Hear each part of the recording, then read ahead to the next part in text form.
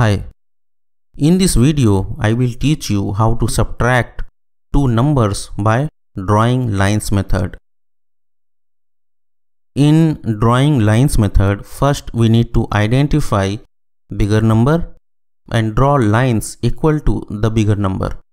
For the second step, we need to cut lines equal to the smaller number from the lines we have already drawn. Okay. Then count rest of the lines to get the result. Okay, let us learn this by few examples. In the first example, we have 18 minus 4. We can write subtraction this way as well. This is called as vertical subtraction. We have bigger number at the top and smaller number at the bottom.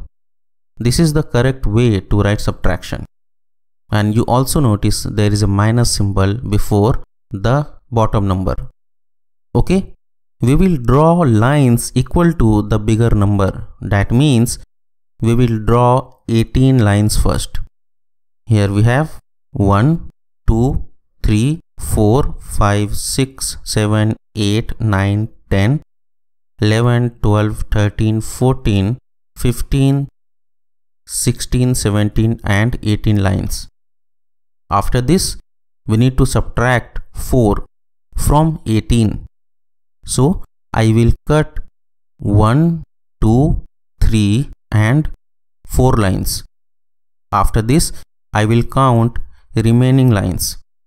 So, we have 1, 2, 3, 4, 5, 6, 7, 8, 9, 10, 11, 12, 13 and 14 lines. So, a result of this subtraction will be 14. Let me write it down. We can say that 18 minus 4 is equal to 14. Now, you can identify number of tens and ones in 14. As I have explained in my earlier video, in any two-digit number, the number you see on the right hand side will go at ones place. So in 14, we have 4 on the right hand side. So at the ones place, we have number 4. And the number on the left hand side will go at tens place. So we will have 1 on the tens place. Okay, let us take another example. In this example, we have 13 minus 9. That means we need to subtract 9 from 13.